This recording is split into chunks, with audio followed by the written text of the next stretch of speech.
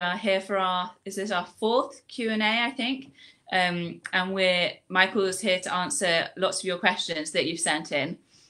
Michael Cox, you probably already know, but is principal flute with the BBC Symphony Orchestra, Academy of St Martin's, London Mozart Players and London Sinfonietta, as well as a busy professor at Royal Academy of Music and freelance soloist. And I mean, Michael does everything. And today is going to be a little bit different. We're going to try and get through as many questions as possible today, so that they might be slightly briefer answers, but we have had so many and Michael's keen to make sure that everybody gets a response. So I think, are we ready to start, Michael? We are, although one thing I wanted to mention is we're hatching a new plan. So we're thinking that this will be the last of the Q&A ones for a bit. But we're going to start with a new venture, I think with a sort of orchestral excerpts masterclass sort of situation. And we're going to ask people to send in some excerpts recorded, and then we can chat around those. And maybe we're yet to work out exactly the fine tuning of it, but it's just a recent idea we've had, just for something a bit different to be going on with. So anyway, but just keep an eye on the Facebook page or whatever. And yeah. And also, Michael's said he was keen to answer more questions about orchestral excerts. So if anyone has questions specifically about orchestral excerts, please comment them on the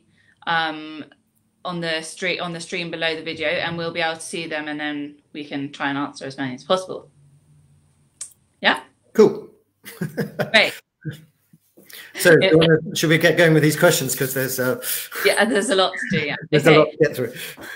So the first one is from Cobus, and it is, what are your strategies for producing a reliable fourth octave? Do you have any thoughts on alternative fingerings?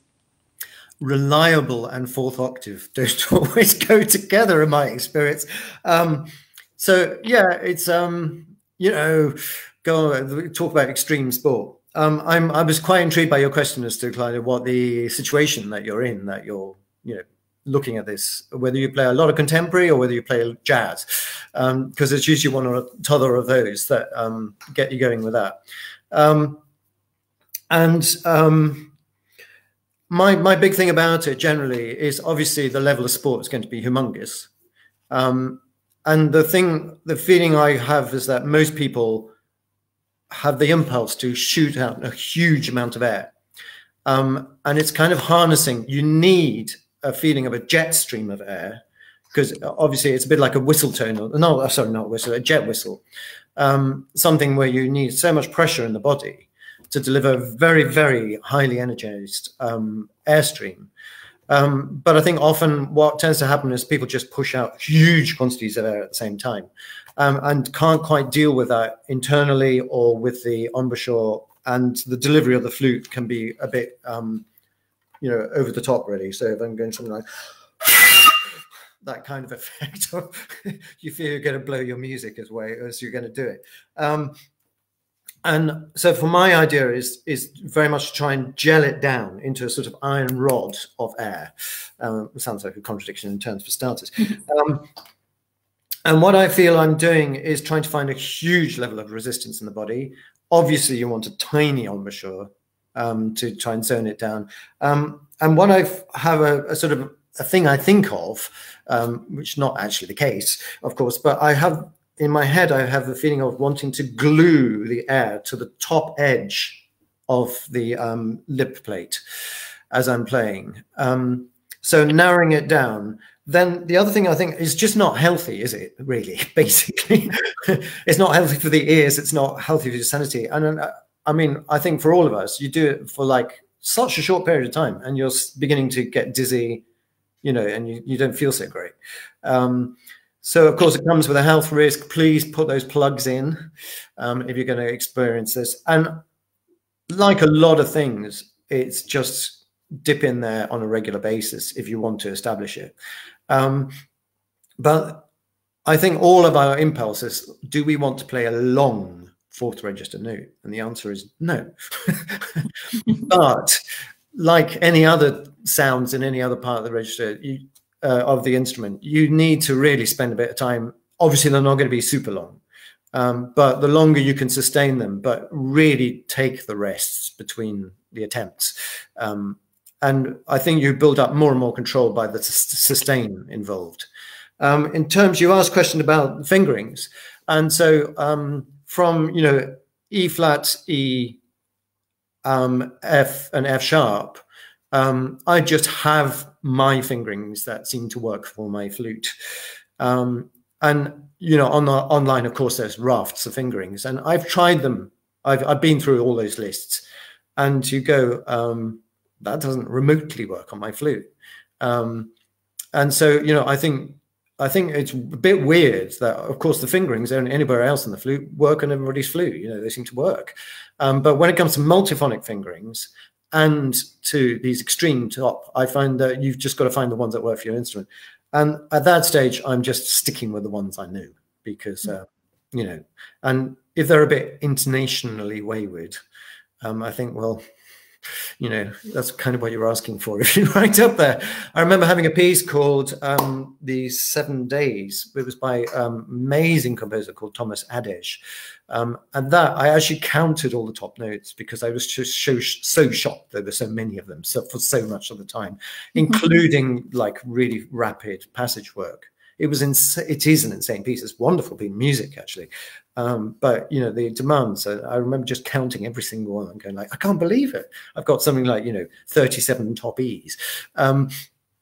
Another extraordinary repertoire piece in the classical genre is the Schoenberg wrote he orchestrated Brahms's one of his piano quartets.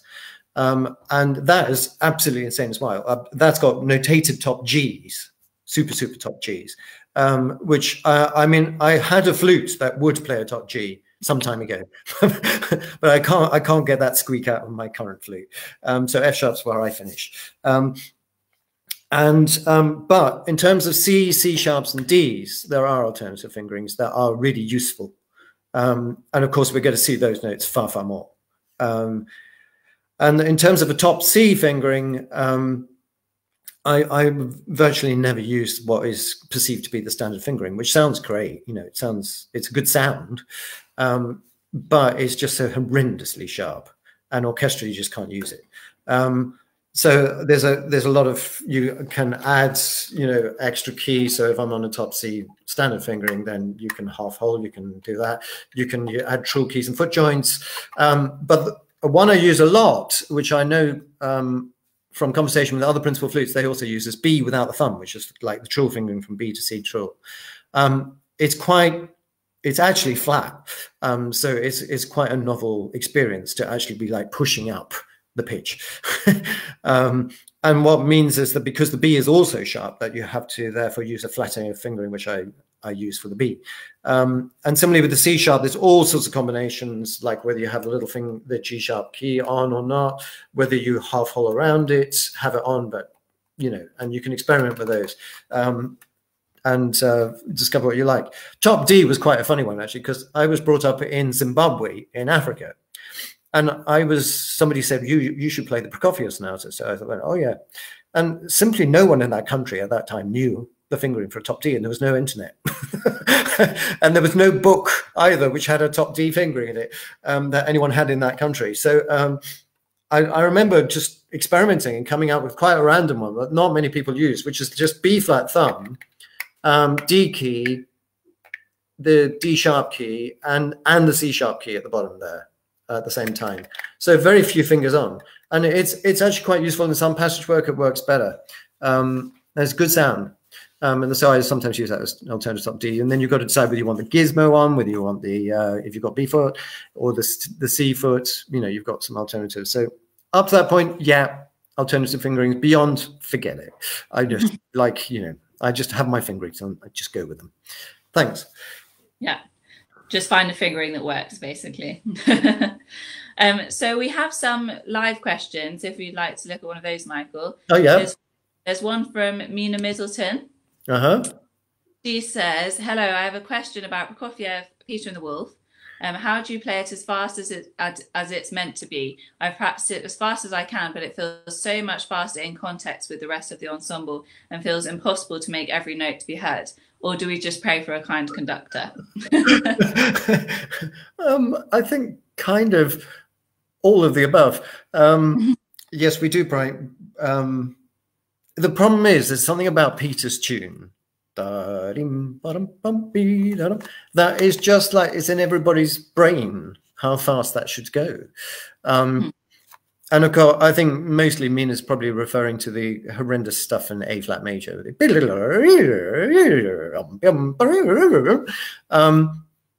I think a lot of it comes down to excellence at moving register.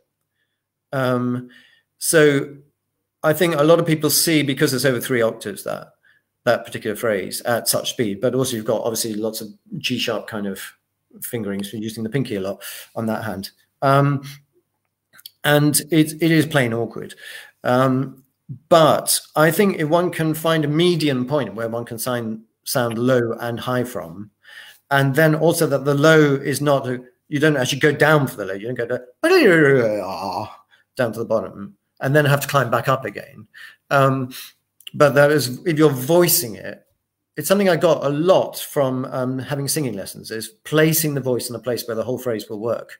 And it's not just about voice placement, but it's also energy placement, that you're choosing an energy that will help you dispatch. So basically you don't have to move a twitch, in theory. But that's kind of how it feels. It's just like, I'm set, I'm going, and then everything will sound from that one production point.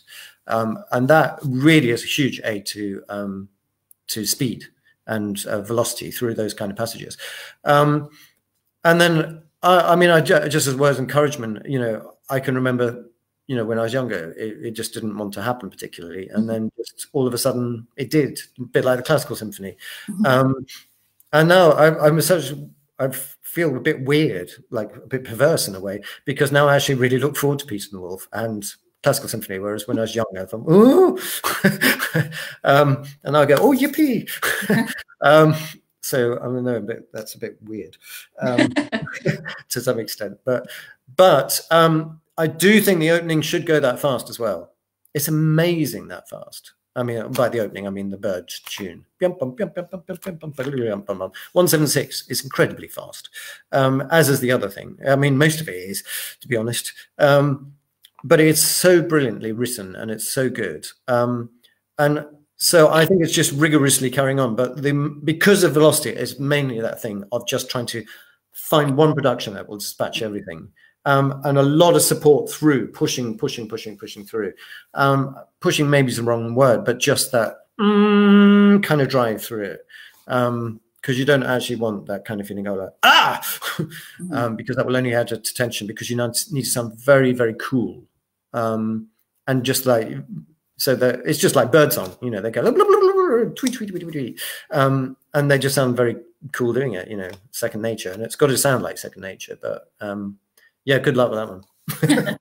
There's actually one of the things I watched recently as part of the sort of online arts that are being released now we're all in lockdown, was the Royal Opera House released a recording on their YouTube of their ballet of Peter and the Wolf, which is definitely worth a watch if anyone wants some inspiration for sort of visualization of the characters. Yeah, and that's really good. I should say about that sort of thing that the autopilot thing is huge. Just generally, because sometimes we look at these speeds and just think it's not possible. I remember I got a piccolo concerto written for me by a guy called Simon Holt, fantastic composer, and I got the part, and it said the main tempo was crotchet equals 219, and it was just insanely fast, and I just thought, I just don't think, and because also if you try and tap your foot at 219, it just doesn't want to happen. But also incredibly complex rhythms and changes of time signature, all the time, additive time signatures. And I just thought, I don't know. And I thought I'm going to have to be pragmatic and probably take a slower tempo. But actually, if you just keep going, the body goes like, yeah, I know that stuff. But of course, you have to build it up speed-wise. And just keep pressing, go back a stage, 2 notches further stage. And it's just that your body kind of gives up in the end. It goes like, oh, if you really want me to do that thing, I suppose I will. Eventually. Thank you, Mina, for sending. Yeah, thanks, Mina. We also have another live question, or would you like to go back to? Oh, why not? Let's knock on the head while we got it. Another live question is from Pasha, who, for those of you who don't know, he set up the website Principal Chairs. So he's the boss. Yes, he's the boss. And he asks, how long on average would you say it takes to prepare well for an orchestral audition? Well, I mean, this is a huge frustration, I think, for a lot of us. I mean, not me anymore, I'm glad to say, but because I find it so naughty that so many of the orchestras tell people what they are playing so late. And I just don't think it's fair on people, because sometimes they set, 30 excerpts or something, sometimes ridiculously long lists, and then say, play this piece, that other piece, and then they're going to hear such a small percentage of it. And then they give people 2 weeks notice, and I just think it's just not fair. So I think the average bit is somewhat colored by how much notice the orchestras are giving people. And I just think it's really bad form, because they know that they've got auditions coming up. So whether it gets stuck with the librarian or the person who's putting out the advertisements, or somebody, the flute players or the panelists can't quite make up their mind what the excerpt should be, I don't know. But basically, all I would say as an overview of it is like as long as possible. I mean, because they're such important moments, not only in terms of, career, but also in terms of development. I think they're real markers of where you've got to at any given point. And we always invest a huge amount of effort and energy in them. So I think it's just one of those moments you should throw everything at. I always think of auditions and making recordings as quite similar in a way, because they're kind of benchmark placements of where you've got to. And so, I think you should really do your utmost. So yeah, just as long as you've got, Rennie. And I suppose the difficulty is the feeling of staleness if someone's really going, months of preparation. But then I would just say, mix it up, one day do this, make a chart of what you're going to visit when. And then also, if you're getting bored with something and you feel you can't be fresh about it, then start listening around it. Yeah. Yeah. In your orchestras, how long your standard time is to give out, how long in advance you give out excerpts? I would say about a month, 3 weeks a month, but that's my experience, because if I'm involved on a panel, I'm really quite intent on trying to get them to get the stuff out there, because I just don't think it's fair. And often I'm going to colleagues, I know it's nice you can think that piece shows this one, so, but we have to be realistic about how much you're going to hear in an audition, and is it fair to give them 22? Because sometimes people see it as like, oh, I could ask this one, I could ask that one because it does this, and I'm just going like, it's not fair that these people have got lives to live as well as auditions to do, and they're going to do a better audition and show more about what they're up to, if it's not just overwhelming. Yeah. I think the shortest time I've ever been given with an excerpt pack before an audition was for an orchestral scheme. It was for the final round, and I got sent the excerpts, I think 2 days before. Yeah. Which wasn't particularly fun. No. Pasha, great question. Should we move back to the list? So we have Laura Simmons. How do you think the music industry will respond in the wake of COVID-19? What will the long-term impacts be on classical musicians especially?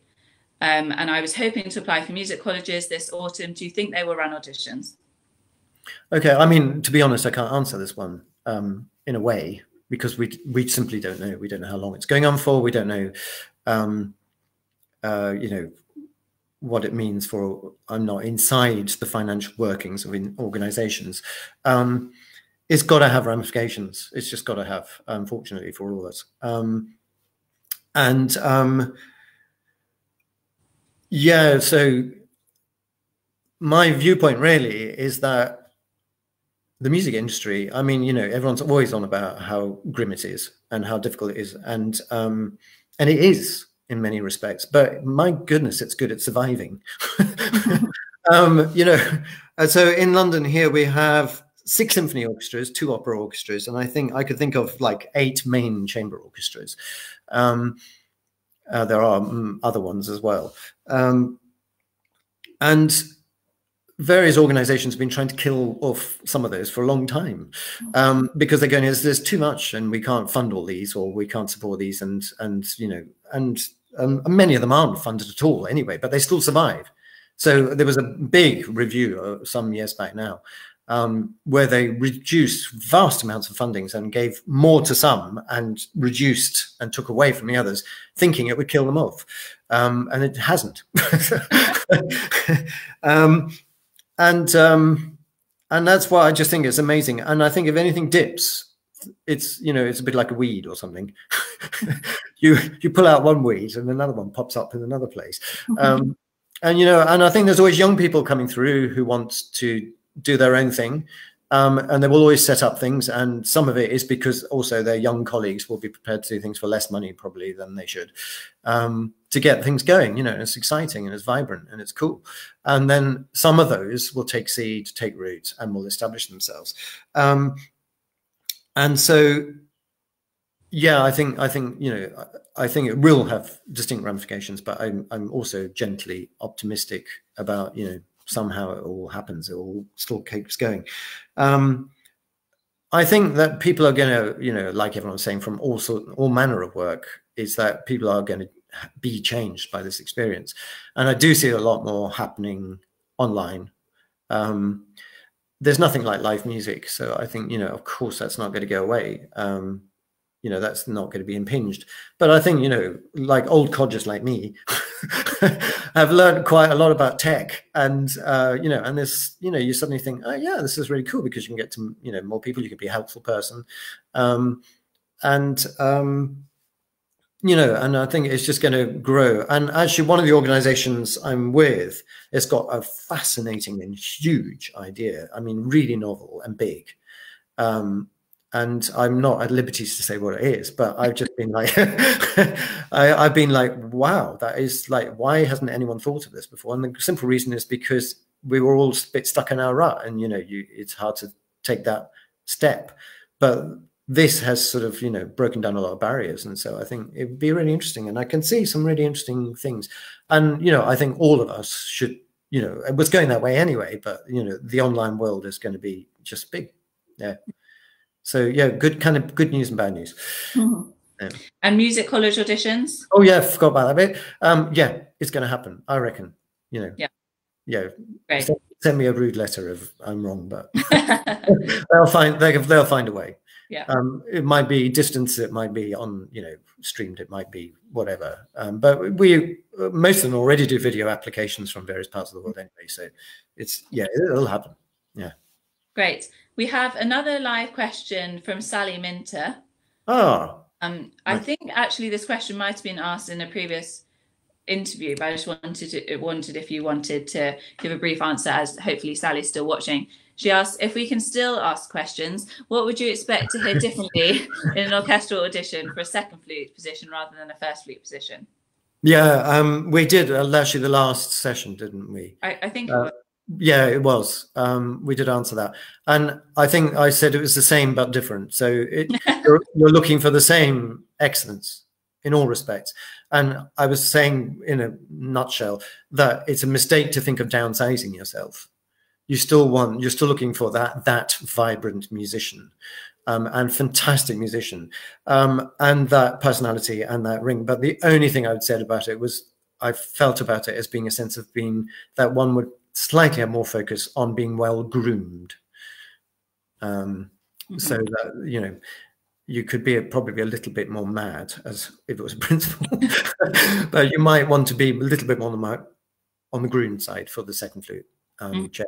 But I just also highlighted the danger of actually playing everything because you think that person will like it or won't, and all that kind of nonsense. You need to be true to yourself, but just play brilliantly and be tidy. A bit like Sally, really. Great.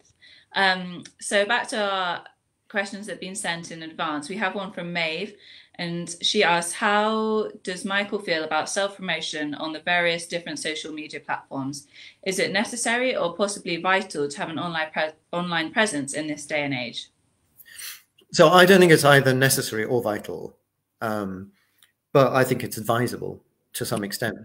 And what I feel is do it well, because you don't want to annoy your peer group. You don't want to be braggy. So I think often it's good if your viewpoint or your what you highlight is something that incorporates other people, and there's some aspect of what you're doing that is cool that you can highlight. Like, isn't this an amazing piece, or isn't this an amazing, you know, I heard this pianist do, it was amazing, or whatever. But you know what I mean? So that you keep awareness of you being there and out there. And then if it's got a context, like I saw this person, you know, I think that's fine. But it's just, there's one instrumentalist I know that of his own instrument, he's annoyed a lot of people, huge amount. And he gets a lot of mention. And personally, I feel sorry for this guy.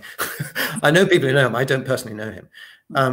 And I think it's a bit like bullying in a way, because, you know, he's only trying to do, he's not doing anything bad, right? But by all accounts, and people that do know him say he's actually a really nice guy. But just from his online presence, he's managed to step on a lot of toes, but also it's just too much in your face, apparently. I haven't looked at what he's got online.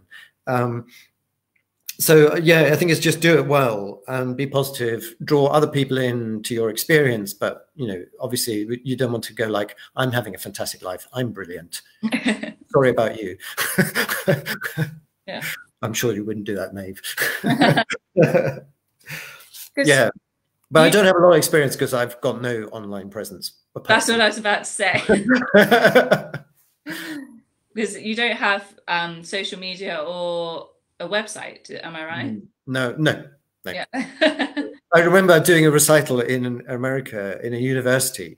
And the woman who introduced me before I went on was going like, what you need to know about this guy, he doesn't even have a website. And the thing is, I'm busy enough. And also I've got a slightly, dare I say it, this is airing your stuff in public, but I've got a slightly obsessive nature. So I know I just waste so much time, and I feel I'd rather do other things. Yeah, absolutely. Brilliant. Thank you, Maeve. The next question from James Wilson is, what advice would you give to achieve good intonation and low register when playing a true pianissimo or PPP? I think the answer is that. Pray. So there are things you can do. And one of the things I'm quite interested about, I was just thinking about this earlier, and actually I'm going to make resource to it. I've got this fantastic new tuner on my phone, which is called TE Tuner. I hope they give me some money for this. But honestly, it's such a good tuner. And I did have to pay a small amount for it, but it is so much better than anything I've used. And it can also sound different sounds and sine waves and stuff. So you can actually build up chords and then play against them and stuff as well. It's really, really good tuner. But for instance, if I play something like a low D, and then play it different kind of coloring,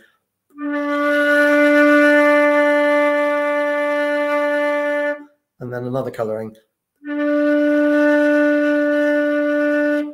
that all got the green light on the tuner.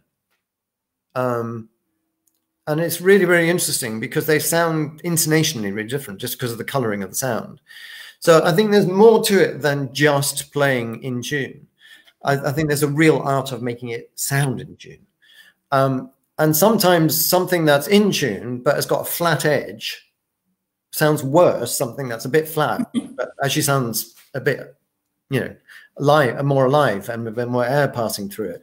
So a kind of depressed sound of any sort. I mean, that is flat, but you know, but any of that kind of presentation will make people feel it's flat. I think, I mean, it's just the same deal, isn't it? That loud and high for us is a huge problem on the flute. and low and soft is equal, you know, is the two main things, you know. So a big defining thing about this was head joint position, obviously, as well. So you're looking at the demands of what you got. So if you've got something which is, you're playing some part which is very delicate, soft music, and a lot of it is low, push in, you know. Similarly, as it was loud and high, I'd be pulling out. And if you've got both in one piece, then you're in trouble. But sometimes I even do a bit of that, you know, in the midst of pieces. Some people find that shocking, but I'm going like, I want an easy life and a short life, because I feel like if I'm trying to hold the pitch up desperately all the time, that my embouchure is going to give way at some point. One thing that I think is really interesting is that just in terms of human expression, so in anything that is downwards, basically flattens. So if I go like, oh, that's obviously going to be a real downer, literally. And that's physical as well. So if the chin's going to go down, where do I go? Ah, immediately, you know, is a much brighter presentation of pitching and communication. But similarly, so when you're low and very soft, one of the things I think that's going to happen is that upper face becomes very important. So I'm sometimes known as Mr. Eyebrows by some little kids, because when I play, I've just done, because I've been doing lots of videos for online stuff and playing quite a bit. I just watched one of them just briefly, and I just went, oh God, yeah, those eyebrows ready to go. But anyway, when you're low on the flute, and that kind of upper face thing will pull muscles up in such a way that it really does aid more smiley pitching, literally, in terms of intonation as well. There's a payoff really, because for a lot of us, the best sounds that we want to make at the bottom will tend us towards flatness. So some of the times I'm not always making my favoritist low register noise if it's very, very soft. And what I find another helpful thing, I think, is jaw position, because mostly for bigger low sounds, we bring the lower jaw back a bit to get depth of sound. But in the very soft things, I think I would take a more forward jaw position, making everything should be held up, actually, the chin, the flute itself, and also a little bit more forward with the jaw, because if I've got a feeling of, that's me with the jaw fairly far back for a soft note. And you get a few more whiffles and whistles, but you get the intonation of your, you know, if you just really need that thing, that the first requirement is going to be the intonation of it. Then I'd add, I would do the old, put a tuning machine on, and then do the,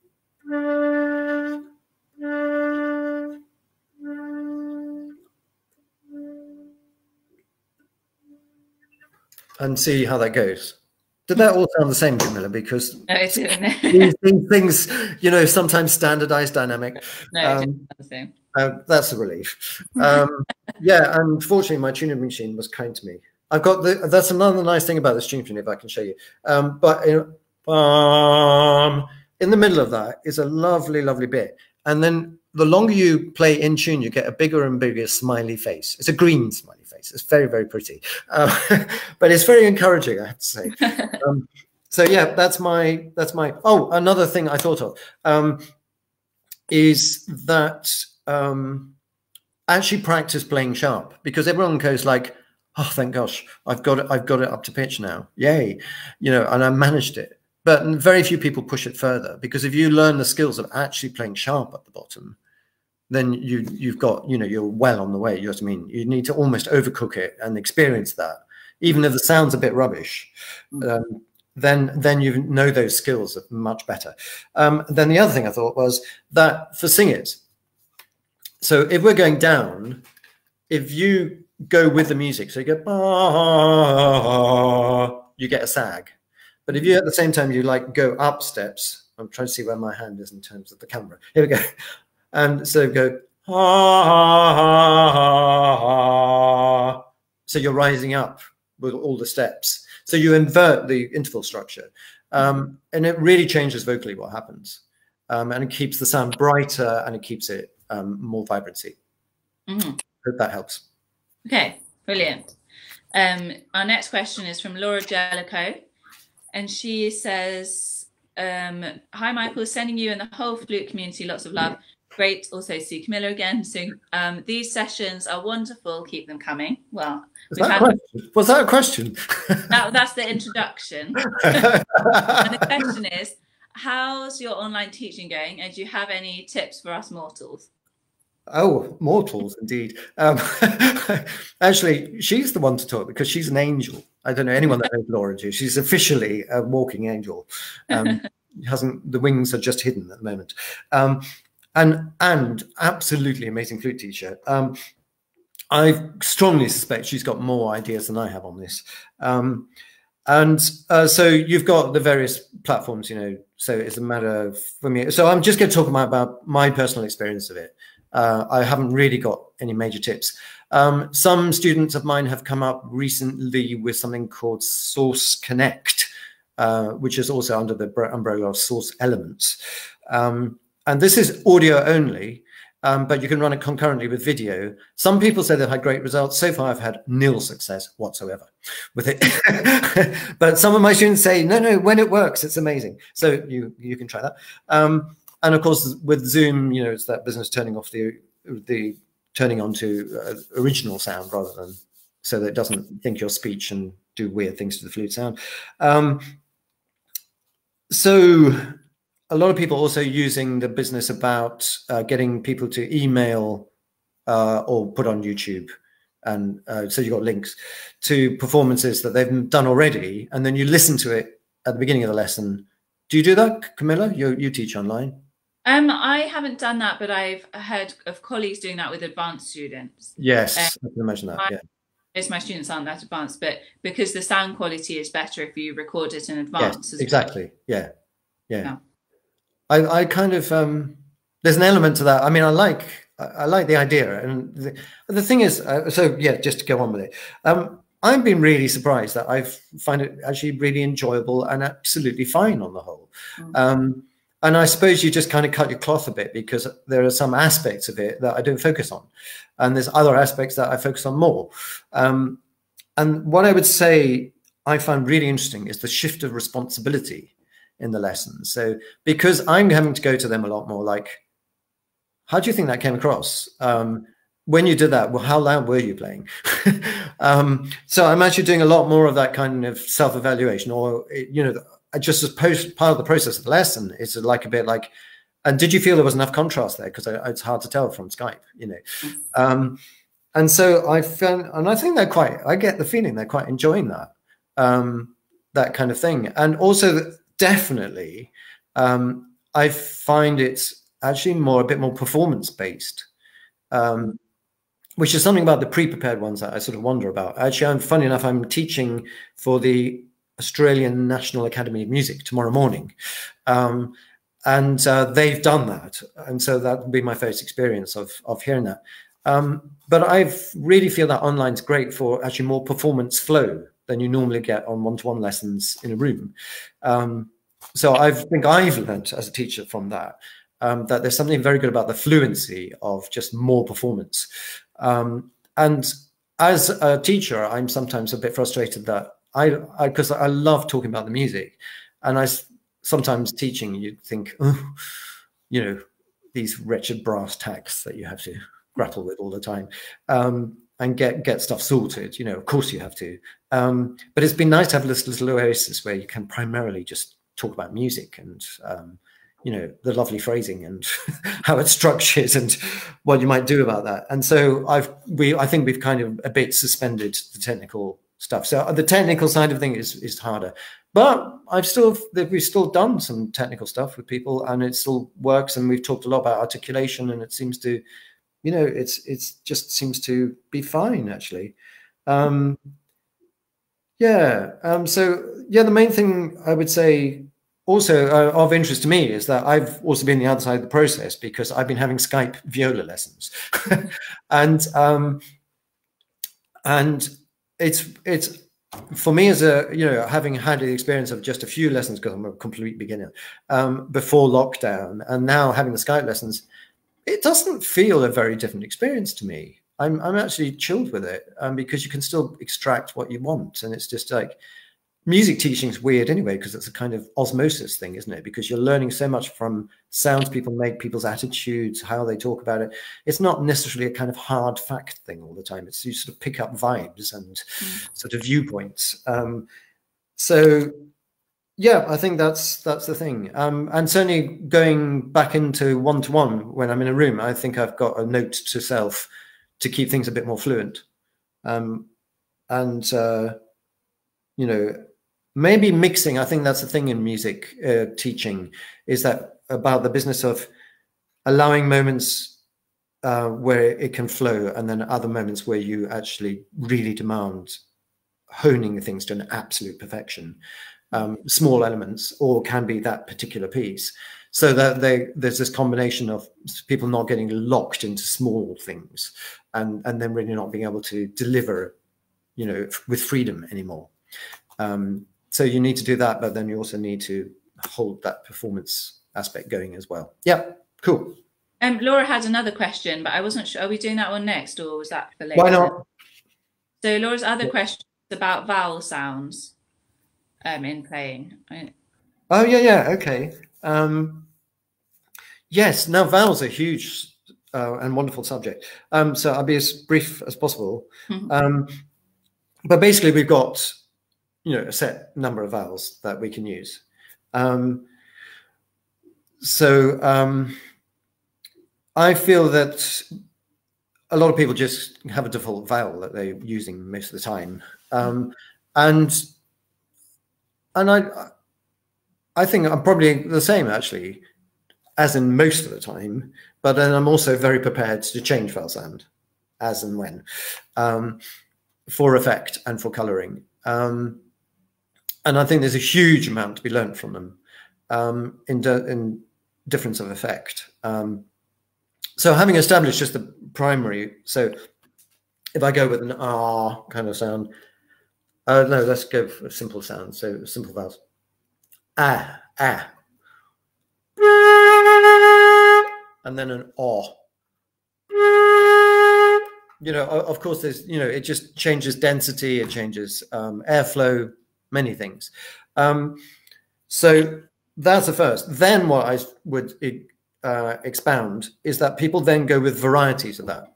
So, it depends whether you're, so it takes, for instance, the ah sound. So in English, we might get an English person saying ah, with a nice posh long ah. So ah. And then we might get an Irishy kind of Northern Irish thing, ah, which of course has got much more bite in it. Or you might get an Italian amore, so ah. So there's all different, colorings to, within the same things, depending on how you formulate that particular vowel. And then, it's good to look at all the different kind of subdivisions. So from an O sound, then you can go on to the O's and the U's and the oo of a long O, kind of ooh, oh, ooh, more that sort of thing. And then, of course, you're going towards ow, which is a diphthong, but that kind of ah, there's many different varieties. And then, with the oo's, you've got also the umlauts, so the u, and the French pronunciations, and you've got the nasal vowels in French as well, which are there's so many to experiment with. So it's not just about that, but one I think is you could almost like make a list: simple vowels, variety of those simple vowels, like or any kind of other thing you can think of. Diphthongs are really interesting because things like so ow. It's actually two, diphthongs, basically two vowels whammed up quite close together. So A is actually A and E, A. And that should, by using diphthongs and experimenting with those, you get a lot of experience about flexibility to change vowel. because you're actually formulating two very, very quickly. So we're used to doing that in speech all the time. Then the next thing I think about is where you're formulating the vowel. So you've got another set of variables from, if I'm very bad, like the English R I was doing, but say it's an sound, and we go like right at the back in cavity. Then if you formulate more in the center of the mouth, but then if more forwards production would be so it really, you've got a huge range of variety there from, I mean, basically that's 3 simple placements for every vowel. But then beyond that, actually, you've also got the nasal. You can push it right into the nasal cavities. So you've got actually 4 placements there of every single vowel you can think of. So there's a huge raft of variables there, which are really exciting. Then the overriding thing around the whole group that you discover is that there are placements of the cavities within the mouth where vowels ring successfully and where vowels do not ring successfully. So it's often a mistake, particularly in the UK, I feel, because there's a lot of accent on very open, big playing, that sometimes with the thing of open, open, open, people actually push the cavities beyond where the sound actually rings. And that can give very cavernous kind of production. And vocally, that would be like, naturally, if I just wanted, that's a natural placement for my cavity inside. But if I'm then actually think, oh, I must be very open, and then I go like,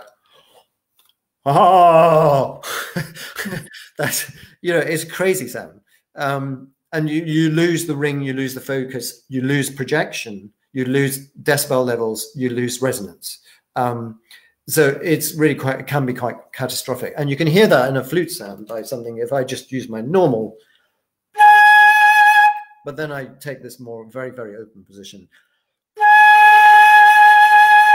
And then people say, oh, that's not very focused. And then they start using the embouchure in a strange way, and then the support in a strange way to compensate. Because basically the vowel formation is not correct for ringing. So you need to know from your own voice. I would do a lot of vocalizing going, and then pick up your flute and keep the same placement of that is instinctive, where you get a good ring from the vowel that you choose, whether it's or whatever it is. Yep, vowels. Brilliant. We have another live question, Michael. We have so many questions today. From Monique, and she says, hello, I was wondering if you have some tips on how to avoid a sense of imposter syndrome. Oh, Camilla, can tell me what that is? Oh, like I'm not qualified to do this. I'm not qualified to do this. Yeah, basically, I'm sort of feeling anxiety, like you don't deserve to be, for instance, in the orchestra or working with that orchestra. Oh, yeah, absolutely. Don't know what you're doing. It's quite hilarious. I've talked to so many people who've got, when they've first been given opportunities or got a job or something, that I'm sure someone's going to tap them on the shoulder and say, oh, terribly sorry, we got the wrong person. Or we made a mistake, I mean, it's the sort of stuff of dreams, isn't it? Like, or nightmares specifically. or like we're going like, oh, I'm really sorry. Obviously we made a mistake, and it's a very interesting one. And there's a benefit in it, but there's an awful terrible side to this. And I think, Monique, you would be so surprised, like what percentage of people feel this kind of thing. So you are absolutely in it with the rest of us. And I sometimes come home from work and go like to my wife, I'm a charlatan. I shouldn't be doing this. I don't know. People keep on booking me, but why? You know what I mean? And, we just all go through it. And then some other times you're a bit gung ho and go like, yeah, it's okay. But we all have those moments where you just think, and it all stems really, doesn't it, from the fact that to be fine at what we do, we need to be immensely self-evaluating. I won't call it self-critical, I'll call it self-evaluating. So we need to develop amazing skills of self-evaluation. And so all the time we're looking, just after that perfect thing. And we need to hound ourselves with that in a sense, but never to the situation where it starts being detrimental. And that's a difficult game. And of course, like any other game, sometimes, you know, in the tennis match, you think, I can't do anything wrong. And other times you go like, what happened to my form? Where is it? I can't get anything, you know. So sometimes we're beleaguered, sometimes we're feeling chipper. So it's just like that sort of thing. But please, please, please believe me, so many of us are in the same. And I think in a way also, isn't it the fact that because musicians tend to be on the sensitive spectrum, necessarily so. And, you know, so I think we often feel these kind of things quite readily because we're a bit flaky, whatever. I remember talking to some psychiatrist who was also an amateur musician. He was like a psychiatrist who was affiliated to the Royal Society of Musicians. And he said he just loved musicians because he said they're just so artistic. And all the things that people say about the artistic sensibility are just so true. And he said he's kind of like diagnosed so many people as just like having an artistic sensibility. And I think it does leave you a bit vulnerable, but it's necessary to what you do. And also the self-evaluation, criticism thing is, and it's just a fact of life. And so well, I think you just like go like, oh, it's that thing, but it doesn't do me any use to think about it. And it might not stop you feeling it, but you just go, oh, there it is again, and just get bored with it. Just go like, go away, leave me alone. And you know, yeah. And I'm sure you're brilliant, Monique. Yeah, great. So our next question is, do you have any advice for getting onto dep lists or getting first auditions with orchestras? I am someone who's coming to the end of a master's degree at music college and wanting to get a foot in the door. That's from Anonymous. But I feel like this probably applies to many graduates and master students and things. It's kind of obvious, but not very, in a way, not very helpful thing to say. But my main viewpoint on this is the quickest way to get on those extra lists is just through excellence. So kind of whatever anywhere is and their development, there's benchmark levels. And so it's the business of just trying to rise to the top of the pile, as it were, and just be so intent on pursuing excellence. Because if you know, as one rises through, you will be heard by people. And it's a bit of a, unfortunately, you know, it's a bit of a pack thing, and the more successful ones get the opportunities more readily to be heard, and then they get heard, and then they do a good job, and then they get the opportunities. So in the first place, I think it's very much about just being so determined to get to that place where that if the opportunities present themselves, that you're in that place to seize them. And so a lot of now, it's brilliant because there are so many schemes and training orchestras and stuff like that to be going for. And this is such a good way, such a good way of getting a foot in the door because you're just heard by the players. But more than that is that, you know, some players I don't know at all. I've never met them, but somehow I've heard about them because either my students talked about them or, you know, some other someone, have you heard this person? You know, and that's just because, you know, somebody's made somehow a buzz about themselves. And I think it is a bit a combination of, you know, putting yourself out there. So the other thing I'd say is the more gigging you can do just generally of whatever sort. And, you know, sometimes that means, unfortunately, not earning what one should earn some of the time. At the early stage, it's a bit like being an intern or something. But just getting out there and gigging, because you never know who you're going to play with and how successful they're going to become. And, you know, if you build good relationships and you've played together successfully, then that can really have payoffs. Also recitals and things, because you never know who's going to turn up. There's been some huge surprises along the way. Yeah, and it's so amazing to just get that first thing on your CV. And of course, to get in that position, it's to like just go for everything, go for the competitions, go for the and you don't want to do that way too soon, but a little too soon is probably not so bad. Because if a lot of people go like, well, they're really talented, but maybe it's not their moment right now, but you've still locked the name. And applying is good generally, because I remember names, so that if I see a long list, even if I don't, you know, it can be, I remember vetting applications for a job where there were way too many than this organization wanted to actually hear. But, you know, and so we just had to have rules about who was given the opportunity and who wasn't. And it was a kind of blanket rule. It wasn't on a case by case. It was like, if this is the case, then we will give them an audition. It was a sort of, at least it was even throughout everybody. But even the people that didn't, you know, you've logged the names.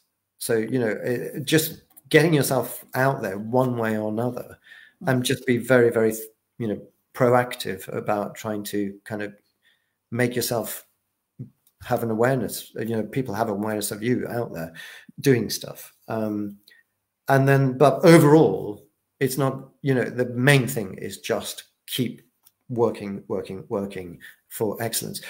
And then also you've got the option of playing to players and orchestras, that kind of stuff. I think you have to be a bit careful with that one. It's a good thing, but you need to be pretty upfront, I think, about your intention. So I think some professionals get a little bit upset if it's just like, can I have a lesson? And then it turns out that actually what somebody wanted wasn't an audition. So I think being upfront. Camilla, you said something about that, didn't you? Yeah, well, I mean, I think I was saying to you, a lot of my extra work initially did come from kind of developed from side-by-side schemes or whatever that I did it while I was studying. But I have contacted, I think, 1 or 2 players to go and play for them as a sort of audition/lesson for extras list. And I personally thought it was best to say that I would like to be considered for extra work, but also that having just graduated, I'm more than happy to have feedback because I'm still trying to improve. So yes, quite. Both aspects of it. I think that's a moot point. That if I feel there's a kind of like, you know what I mean. I think the players shouldn't feel that they're sort of being used. If it's upfront and you say, you know, I'd really like the feedback about where I am and what I could improve to get to that place. Yeah, I think that works well. So hopefully that's of some use. Yeah. Next, we have a question that was asked by Katie and also by Maeve, and that was, how do you keep motivated to practice during this time? Oh, well, it's really easy for me because I'm learning the viola. So I've got my new toy and I'm really, really excited about it. So I'm practicing the viola. And that sounds flippant in a way. Also, I play the piano a lot. I love playing the piano because you've got harmony and things. And also I play Baroque flute as well. So this for me has provided this amazing opportunity because I don't have to get out, deliver so many notes for so many places. It's a huge opportunity to, you know, to have a bit of time out to do some other stuff. But also I have done a lot of online stuff as well, playing wise. So I've been, you know, and I've taken it as a chance to, you know, revisit lots of scales.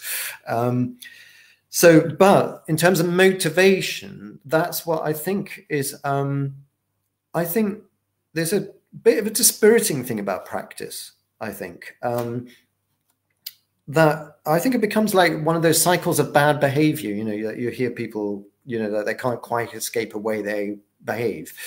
And I think so often we sort of don't practice in a way that excites ourselves, if you know what I mean.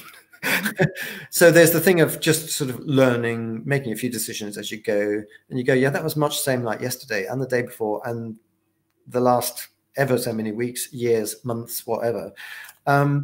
And I don't think we actually spend much time trying to make practice exciting for ourselves.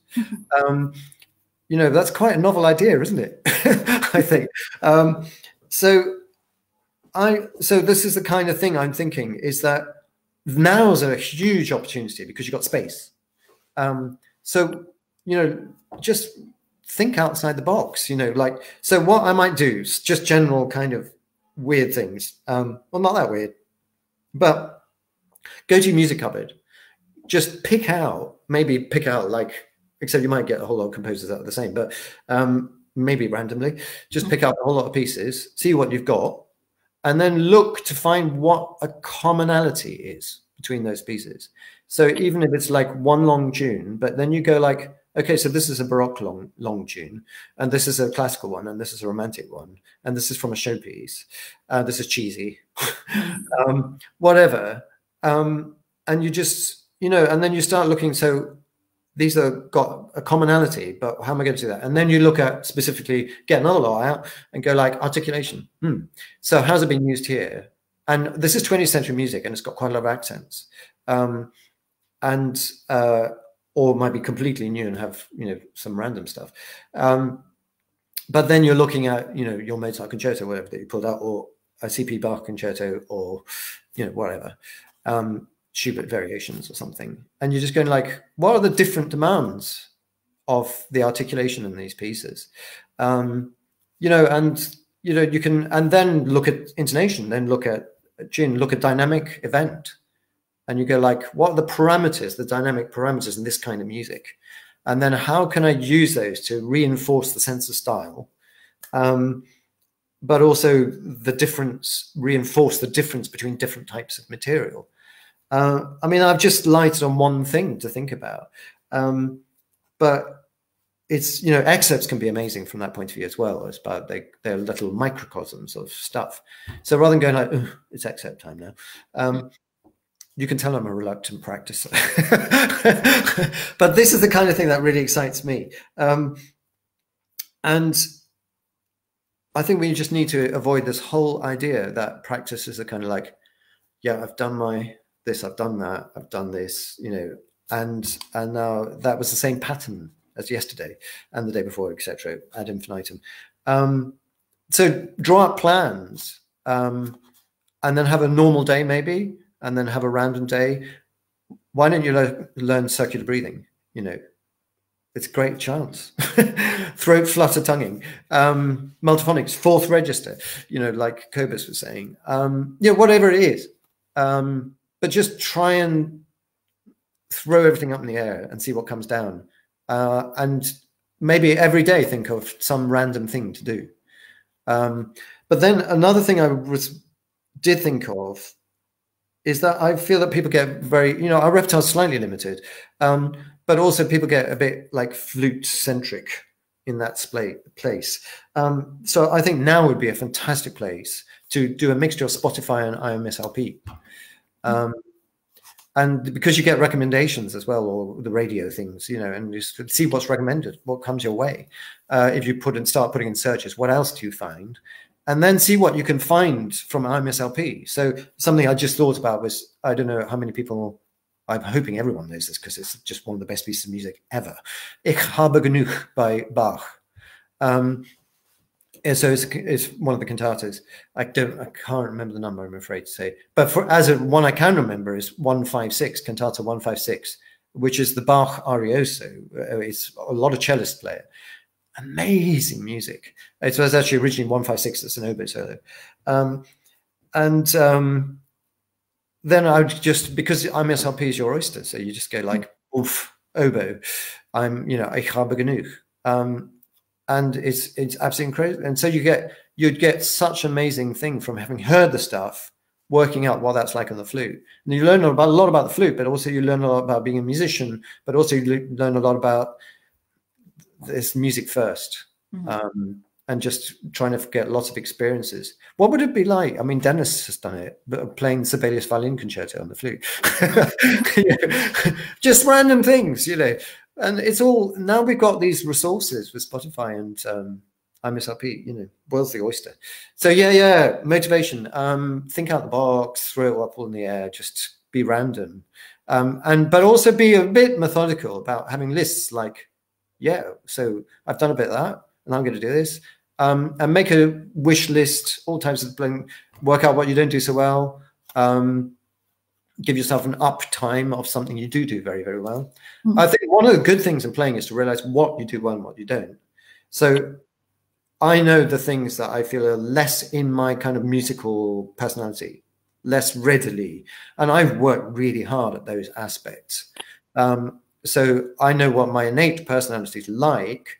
And if I know that I'm not like this, for one thing I'm not good at is flirting. I don't like that stuff. It's not me. And so, but musically, I've really learned. And the thing as a musician, you have to do everything. So you could also work out what is like rhythmic vitality. Is that something you're not quite so good at? You know, the amazing full low register, whatever it is to, you know, sort of work out the things that, because yeah, it's very, very important actually, because often we're applauded for the things we do well and we go like, oh, I must do that. But actually, you should almost look at the mirror thing. They say they like that, so what are they leaving out? Anyway, I hope that helps. Yeah. Oh, yes, we were going to talk about those other motivation things. Yeah. So, do you want to mention those? Oh, well, did a bit of research. Well, many of you might have already seen on Facebook, there are a couple of groups that have popped up since quarantine, basically, of one called Etude of the Week and the other one called Orchestral Excerpts of the Week for Flute.